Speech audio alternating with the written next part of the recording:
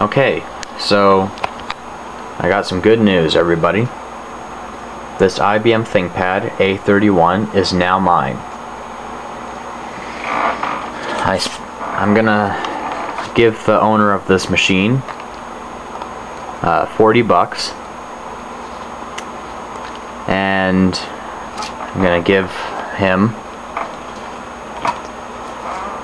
some games.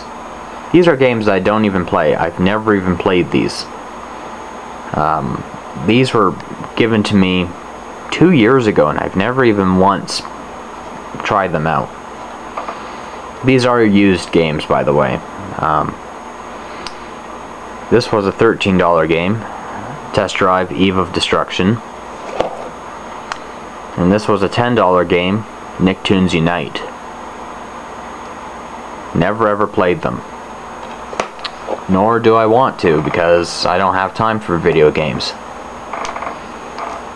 I have time for you guys by making videos and making sure that you guys are entertained and, well, at least have a video a day, or probably once a week. So that's what I'm doing here. Like, I don't sit down and play video games all day. I'm a person that works and works and works and makes sure that I get everything done in one day.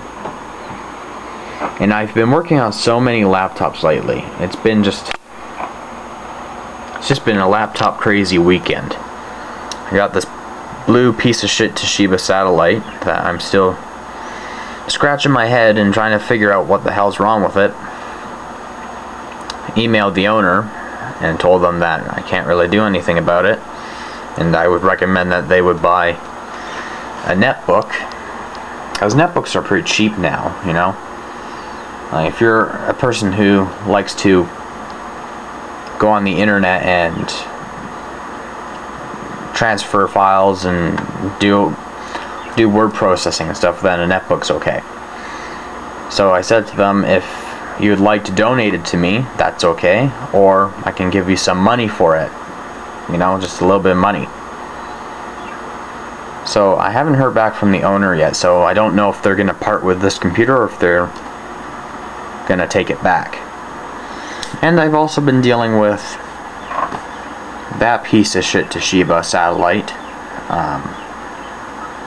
Hard drive's dead, so I don't know what to do with it. It's been sitting here for a week now and haven't even gotten to work on it.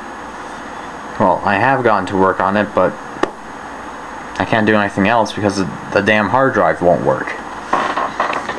So anyway, back to the ThinkPad. I gotta stop going off and talking about stuff.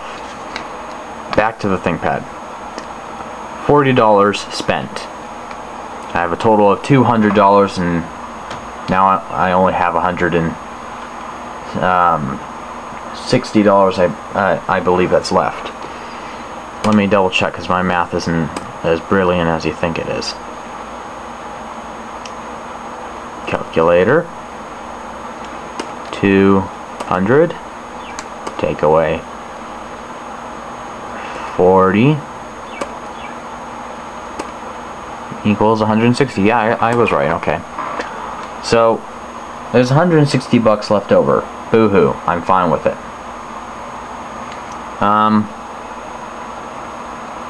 I've been doing some research on this laptop and found out that the USB ports on it are 1.1. That's not good. That is not good. I figured a Pentium 4 laptop like this. This is a Pentium 4 computer, and it should have 2.0 ports, I believe. I think it's 2.0. I could be wrong. I think it's 2.2, but I call them 2.0. So that really bites. A Pentium 4 computer should have 2.0 ports, not 1.1. But oh well, who cares? It's just kind of a bummer, because I can't use my iPod. I can't use my memory stick. What the hell do I use to put files on this computer or probably take them off. Well, taking the files off, I can't do. But putting files on, I can do. With a rewritable disk. This Toshiba down here has a rewritable DVD drive. I've been using this Toshiba laptop for my personal use for the past few days because it's been so reliable when it comes to rewritable disks. And sometimes a little bit of web browsing, but the rest of it, nothing. It just freezes. So, whenever I want to put something on this computer, this is the way to go. But when I have to take something off, I can't. The only thing the USB ports are good for on this computer is to charge my iPod. So if I'm sitting somewhere, like, for example, at the train station, or, well, I don't think I would ever go to a train station, but if I'm sitting at a public library or somewhere out in public, if someone asked me if they could charge their iPod, I would say definitely. It's not gonna bother me while I'm working. I won't get a screen popping up saying there's an iPod connected, because it's 1.1 and 1.1 is very, very old, so yeah. Another thing this computer is really good for is videos. Oh man, this computer is awesome at videos. Like, holy crap.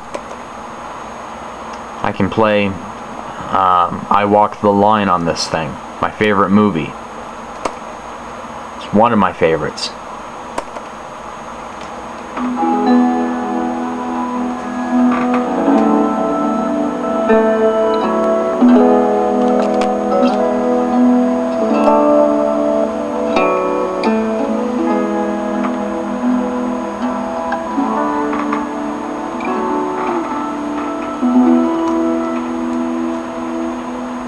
So I can play my videos on here. Some of you might ask, why can't you play your videos using Windows Media Player? Well, it says that my DVD drive doesn't support. I don't know what it's talking about, but I can't even play my DVDs in Media Player, but narrow showtime seems to be fine.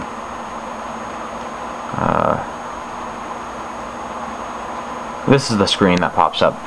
Windows Media Player cannot play this DVD because there is a problem with the digital copy protection between your DVD drive, decoder, and video card.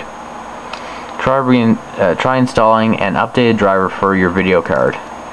Well, I have an updated driver for my video card. It's ATI Mobility Radeon 7500. So I don't understand. It's an upgraded video card, but apparently to Windows Media Player, it's being a dumb fuck, so I can't really do anything about it. Games. Oh man, this thing is awesome at games. The Simpsons work very, very well on this computer. And you're supposed to hear sound, but this is a downloaded copy, so it didn't come with all the cutscenes and stuff. I tried playing Grand Theft Auto on this computer, but the DVD has a lot of scratches on it, and the drive can't even read it that well.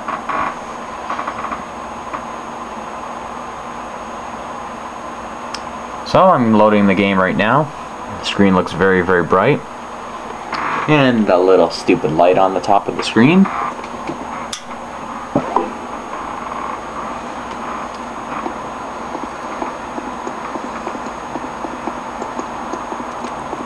Let's kick someone.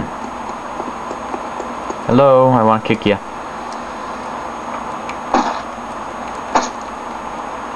Get over here, chump.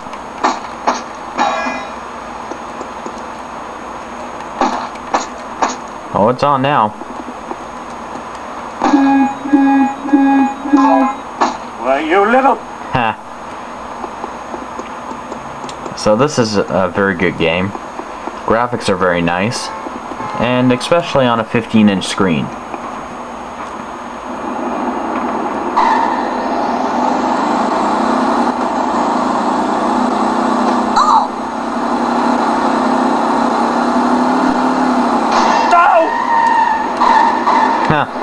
This game is really, really fun. I enjoy it.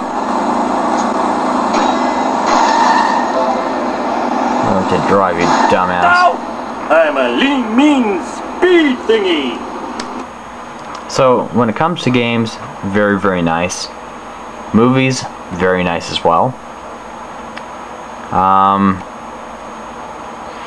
going to have to download a program called Realtek.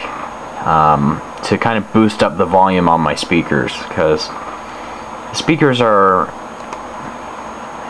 at max, and well, it's not loud enough. So downloading Realtek is the way to go. And this thing does say AC97 integrated audio, so that means I can install that program. If it doesn't say AC97, then I can't install Realtek, but I can on this computer. Yeah, like, this computer is very, very nice. I enjoy it. Now, I previously said that the battery was excellent. Well, I kinda lied.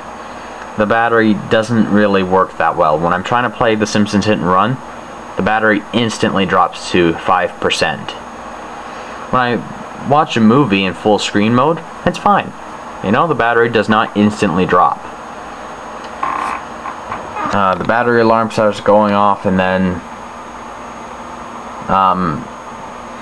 I put my mouse on the battery, and it says 0% and 0 minutes left, and it stays on for like 20 minutes, even though it says 0% and 0 minutes. I don't know what's wrong with that. So yeah, that's basically it about this computer. I do know how to put files on it by using a DVD, but taking files off is going to be a real pain in the ass. This machine does not come with wireless, but I'm probably going to save up money. Oh, well, I got enough money anyway, but probably going to look somewhere where they have a cheap wireless card. And when it comes to USB ports, well, I hear that there's an attachment for this computer that you have to put in the PCMICA port, and you get 2.0 USB right there. I don't know where to get those, though. I'm pretty sure they're expensive. So I need a wireless card and 2.0 USB ports, and then this computer will be ready to use for anything. Money well spent. I knew this was the right thing to do.